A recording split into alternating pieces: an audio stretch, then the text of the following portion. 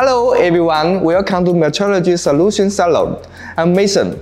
Today let's talk about editing functions in the scanning mode of software. Firstly, let's look at these 5 buttons: rectangular, polygon, lasso, straight line, paintbrush.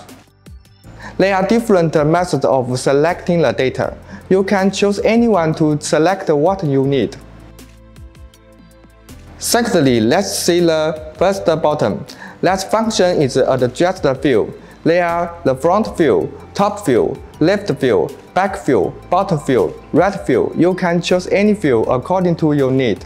Thirdly, this button is to create a cutting plan. The cutting plan window will pop out when you click this button. So how to create it? Let me show you a video. We have 3 create methods: fitting point cloud, selecting at least 3 areas to create a plan,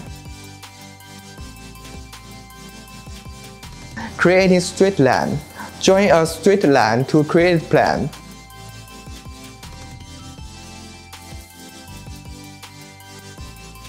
by markers, selecting at least 3 markers to create plan. Now we created a plan by fitting point cloud.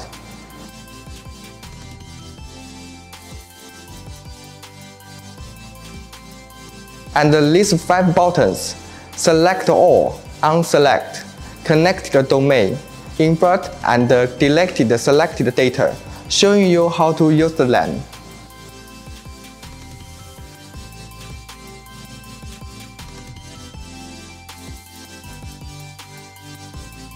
Lastly, let's see the last 3 buttons: undo, conceal editor, and apply editor. Okay, hope this video will help you edit the data better. If you have any questions, feel free to contact us. Thank you.